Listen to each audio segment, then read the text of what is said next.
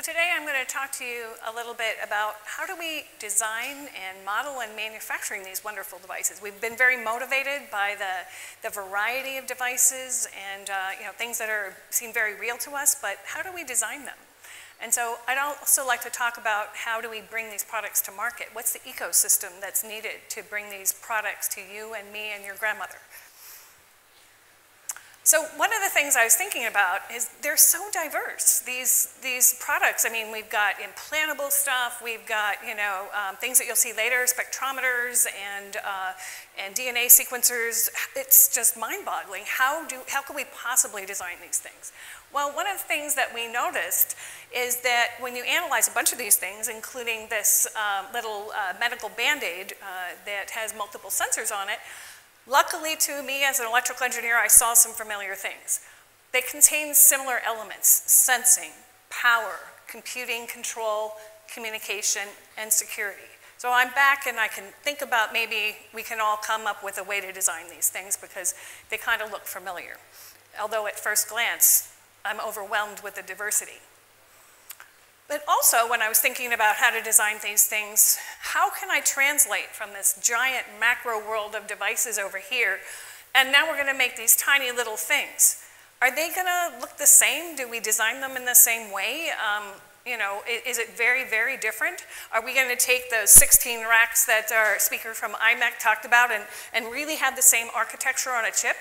Or are we going to do something different because we have new building blocks and new technologies? And one of the things that we have to think about when we're going from the macro scale to the micro scale is physics properties are different at the micro scale. So we have to adjust our thinking and the way we implement things and take into account how things are done at the micro scale. But there's also a lot of commonalities with scaling from the macro world to the micro world. So we're going to have to think about, as designers, both of these issues, the differences and the similarities. So the question I asked, are new products scaled down versions of macro scales, or are they something different?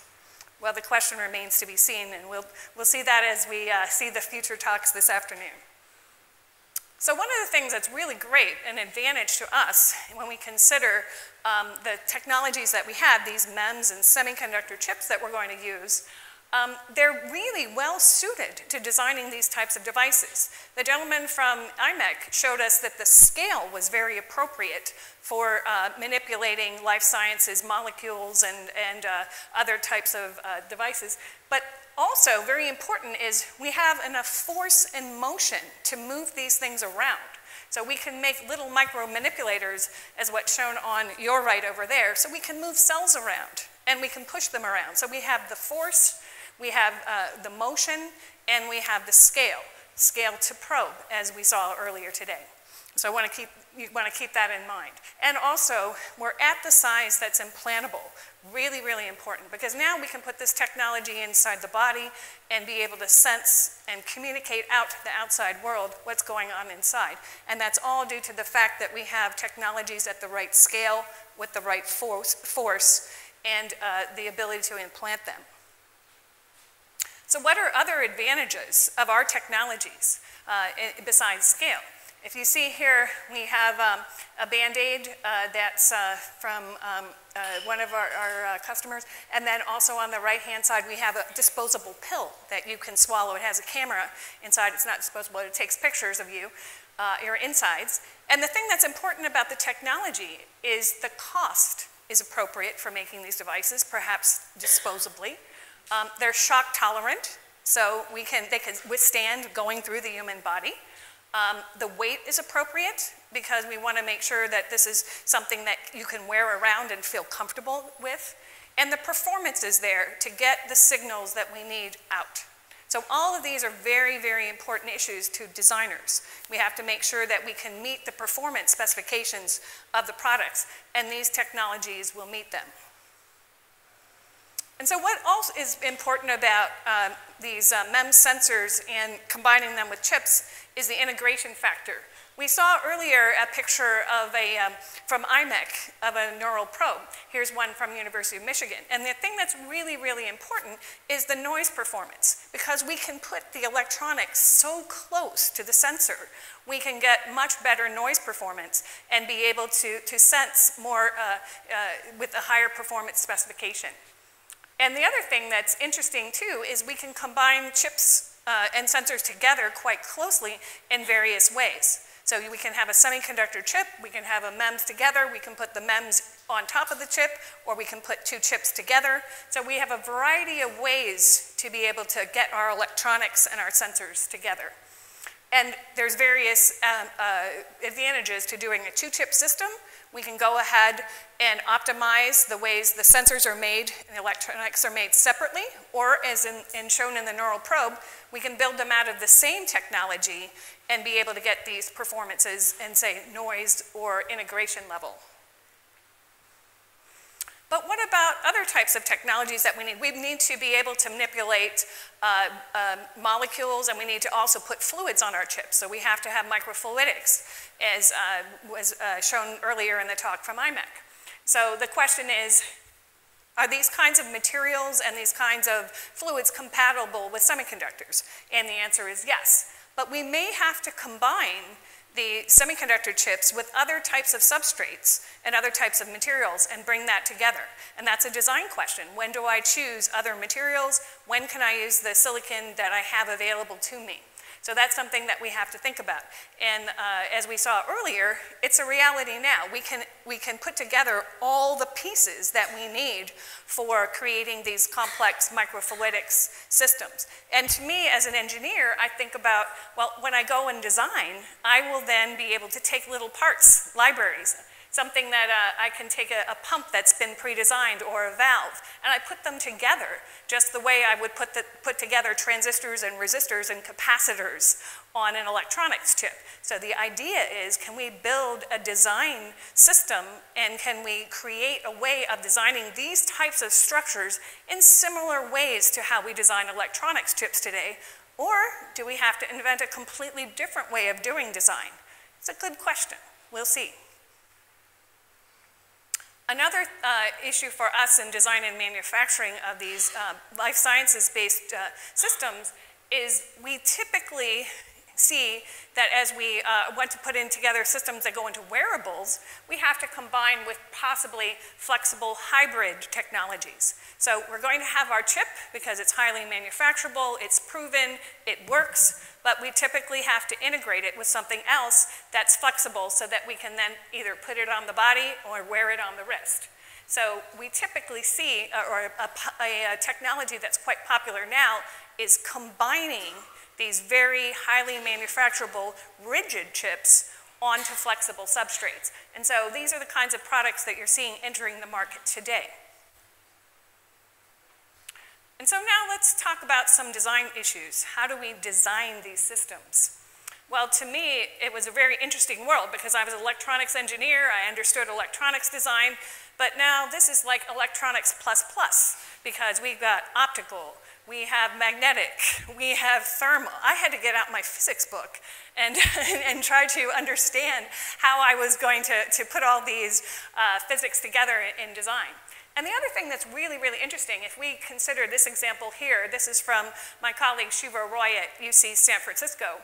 He's designing an implantable artificial kidney. And it turns out that your kidney is just a filter. And we can make filters in silicon. So we can filter the blood just the way your kidney does. But what are some of the design issues with trying to create a system such as this?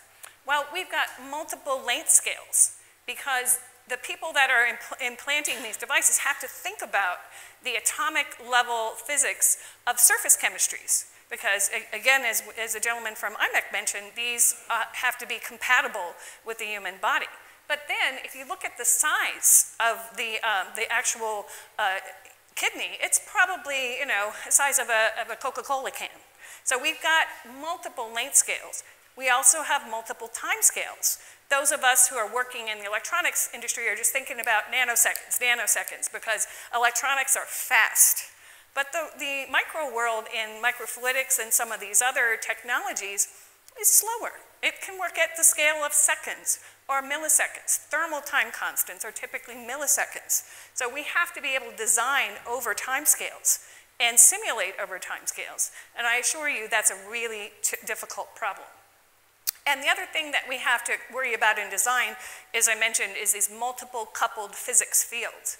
So we heard today about integrated photonics and mechanical devices. You have to think about the coupling between perhaps a magnetic and electrostatics and mechanical and thermal fields. It's not just thinking about electronics and how the electrons are flowing. It's all of these fields coupled together. And as I mentioned, surface treatments are important, and understanding materials are important.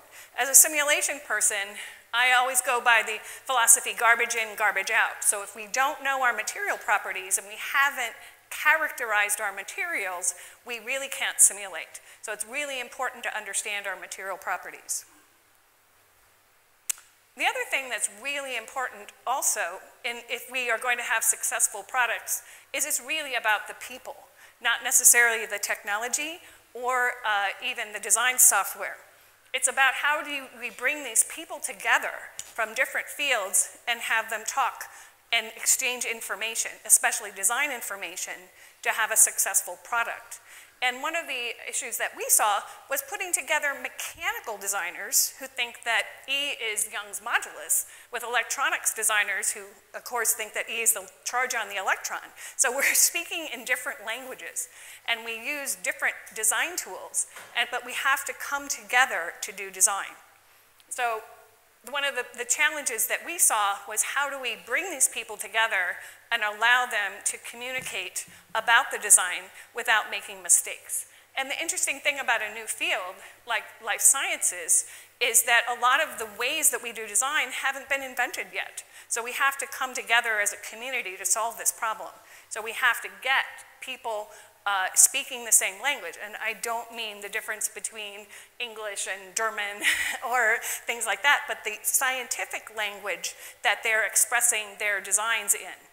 And so the other challenge is that this is a global economy now. And so people are going to be in different locations when they're doing these designs. So we have different experts, the doctors, the folks that are doing the computational fluid dynamics, the electrical engineers, the packaging engineers, all have to come together to make this successful.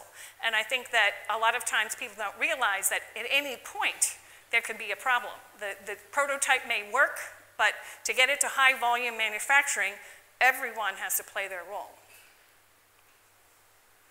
And speaking of packaging, one of the challenges that we see in using these new technologies is it's not the same as packaging in the semiconductor world.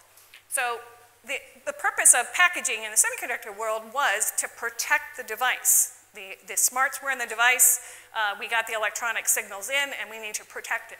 But now in these biochips, we have to allow part of the device to be open to the environment, because that's the point. We're trying to sense the environment. So part of the device is open. So for example, in a pressure sensor shown on the right-hand side, we have to have a pressure port. And in our kidney, we have to be able to let the blood flow over the chip and out the other end. So we have to protect, but allow access. And so typically, in our field today, packaging is custom. But the question is, if we're going to design in high volume and we're going to design many, many different products, we're going to have to start moving to the idea of what would some standardized packaging look like. But for today, we're going to make our own decisions about packaging, and they're all very, very different. And we also see that they're very, very application specific. So a package that we see, say, for a pressure sensor is going to look very different than a package for other, a DNA chip, for example. And what about testing? How do we test these devices? In the semiconductor world, we have very, very high-speed automatic testing that, if you go into a semiconductor test lab, it's amazing. And we can pump those chips through there and test them. But how do we test these biological life science projects? We've got to get these teeny tiny little signals into and on off of our chip. So we have the little chip in the middle, and then we have all this stuff around it. So the question is, how can we evolve and create a more standard test environment? And so the interesting thing is we have to come up with standards for very specific things like connectors. In the integrated circuit world, connectors are completely standard. I don't have to think about it. I just order a connector. I know someone took care of the standard for that, and I know it's going to connect to my chip. But in the microfluidics world, things are not very standard. There's not standards connections technologies. So this is something that we're working on. Something as simple as what size should the connectors be? And what about fixturing too? In the IC world, you have an automated, the wafers never see a human being. It's on the cart, and then out the other end it comes. So in these new biochips world, do we have any sort of standardization for the fixtures or for the way that we can move the chips from one place to another? And also handling for test. How are we going to supply the test signals into these chips? And also, finally, how do we regulate the stimuli? So, for example, we call it in the MEMS world, we call it shaking and baking, because we have to, when we test an accelerometer, we have to drop them, we have to hit them, we have to do all kinds of things. And this is true in the life sciences world as well. So it's not as simple as the IC testing and the IC handling, but we'll get there. We have to take advantage of the knowledge that we have from the IC world, but modify it to this new life sciences paradigm. And one thing that we have to talk about, I wish we didn't, is security. We have to build in security into these products. And this is a well-known example of an accelerometer being manipulated by an ultrasound signal. So they are actually able to change the output of the sensor by spoofing it. And the question is, how can we protect our biochips so that people can't, attack them at the sensor level? Because the world is changing. Instead of people attacking and doing denial of service attacks on the internet, they're going after our sensors. So we have to make sure that we protect and secure our sensors in these products. And so as I mentioned, the sensors are being attacked directly, and we want to be able to put chip-level security and identification features. So this is an additional design complexity, but it's a problem that we have to solve within the ecosystem to help each other out. And so talking about the ecosystem, we had a few slides earlier about what that ecosystem might look like. And the interesting thing now, if we consider the well-ordered semiconductor ecosystem, it's all very clear. There's always a supplier for anything you need in the semiconductor manufacturing process. But in the life sciences area, a lot of this is new. The interesting thing, though, is that because life sciences-based products are starting to become a reality, we're seeing a lot of the equipment vendors getting interested in it, and people coming into the ecosystem. So before, a lot of labs would have to, I bet IMEC had a lot of custom equipment that they had to build on their own. But now there's a lot of suppliers, hopefully some of the folks in this room, that want to come in and build part of the ecosystem by supplying test equipment, by supplying other types of manufacturing equipment, and being part of the ecosystem. And so I think that the interesting thing, though, is that it's still going to be a very diverse ecosystem, a very distributed ecosystem, but it's on its way. I'd say we're still in the wild west of ecosystems where a lot of things are, it's both challenges and opportunity. Not all the pieces are there, but that's a big opportunity for people who want to come in. And let's not forget the users of our systems. One of the things that's really important, we can create these great technologies, but if people can't use them and understand them, then they're not going to be able to deploy them. One of the challenges that we have as chip manufacturers and MEMS manufacturers is that our chips work, we test them, we think they're great, and then the users get a hold of them and they're like, well, I don't know how to use this thing. So I think in the semiconductor world, that transfer to the consumer is pretty straightforward. But in our world, what we have to do is make sure that these chips and products are usable by the average researcher. And so that's one of the interesting things. This example here was from a woman who was trying to put sensors on a prosthetic that was being used by a gentleman. And one of the things that happened, there was interference from the batteries and some of the other equipment that was being used around it, which kind of threw the sensors off. But the question I ask is, how much does the user need to know about the technology? Or should they just be able to use it right off the shelf? So where are we in that, in solving that problem to create chips and chip-based systems that people can just use and the average consumer can feel comfortable that they don't need to know that it's a MEMS or a semiconductor inside of it. So with that, I'll leave you. I hope I gave you some things to think about in terms of the design and manufacturing of these devices and bringing them to market. And hopefully we'll stimulate some interesting discussions this afternoon. Thank you very much.